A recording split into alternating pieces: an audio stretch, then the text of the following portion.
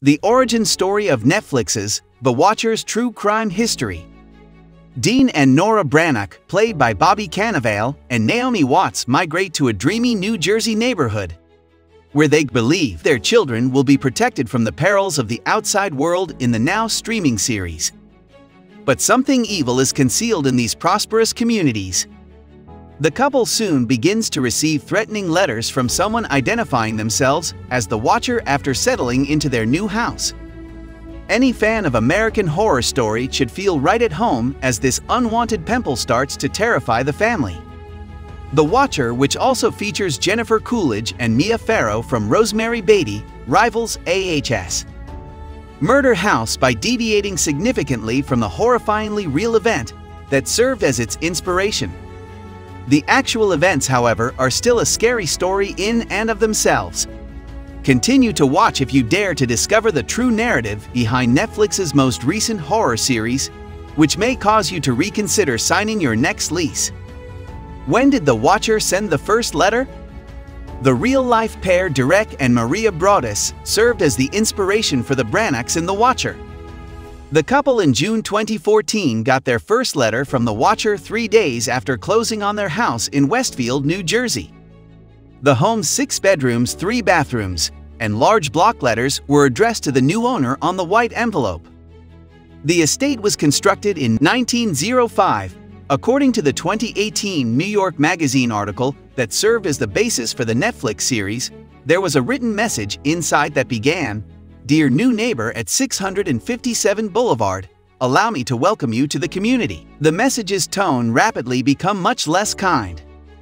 The house, which is 45 minutes outside of New York City, has been the focus of my family for decades now, and as it approaches its 110th birthday, I have been put in charge of observing and waiting for its second coming, according to the anonymous author. In the 1920s, my grandpa kept watch over the home, and in the 1960s it was my father. Now is the moment for me. The Broaddus's knowledge of the 3869 square foot single-family home's past was questioned in the letter. Are you aware of what is contained within 657 Boulevard's walls? The writer questioned, "Why are you here? I will investigate." According to reports, the cops examined the house and discovered nothing in the walls. The letter criticizing the couple for making house improvements and threatening to abduct their 3 children seems to have been written by someone who had done their research on the Broaddus family. Was your previous home inadequate for the expanding family, or was it avaricious to bring me your kids? The enigmatic stalker said in his letter, "I will call to them and lure them to me once I know their names." The message was unsigned and ended with the menacing words, "Welcome my buddies. Let the celebration begin." The signature read The Watcher in typed cursive. What did the Watcher do next? The second letter arrived 2 weeks after the first one. The Watcher wrote, "The employees have been busy, and I have been watching you unload carloads of your personal goods.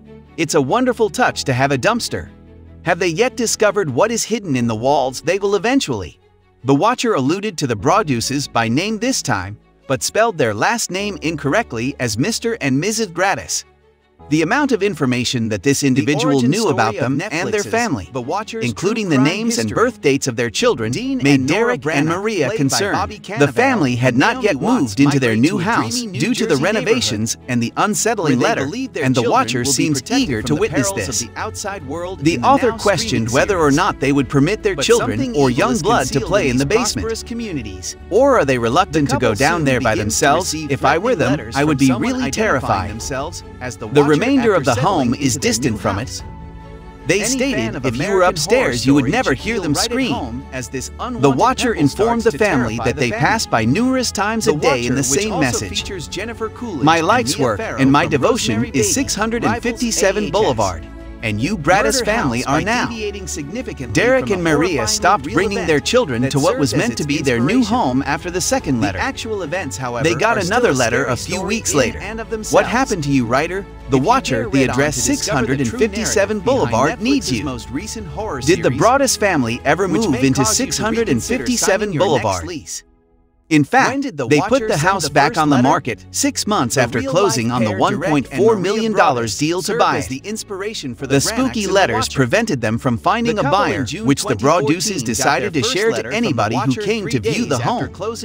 Derek told New York Magazine, "I don't see how you go through what we did and believe you could do it to anyone else." The Brannock tried to sell the house once more in 2016 for $1.25 million, but purchasers balked because of the letters.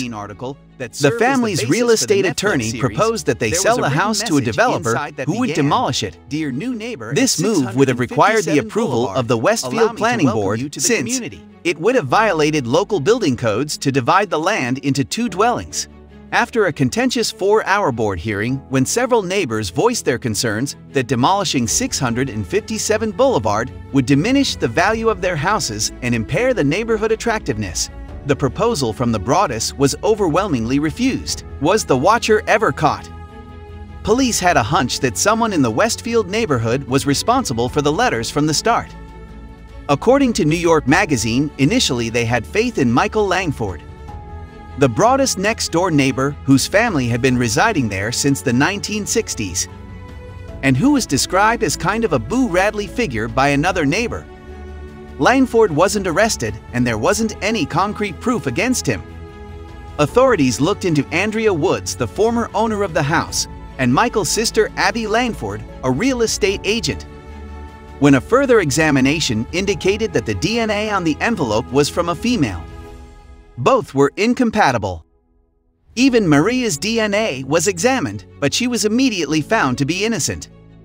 Another potential suspect, a guy who, according to his girlfriend, enjoyed very dark video games and frequently played as the character, the Watcher, was also eliminated after failing to show up for many contacts with law enforcement. What happened to the house at 657 Boulevard? The Brannocks sold the house in the summer of 2019 for $959,000, incurring a $400,000 loss on a property they never resided in. The Brannocks issued the new owners a statement saying, "We wish you nothing but the serenity and tranquility that we once dreamed of in this property." Through their real estate attorney, according to a piece in the Cut of New York Magazine in October. For the chance that any fresh letters did come in, they also sent a photograph of the Watcher's handwriting. None have up till now. That's all for today's origin story video, guys. Tell us your thoughts in the comment section. And if you're new to the channel, don't forget to subscribe. Let us know what origin story you'd like to learn about next in the comments. Thank you very much for taking the time to watch this video. See you in the next video. Until then, best wishes. Thanks for watching.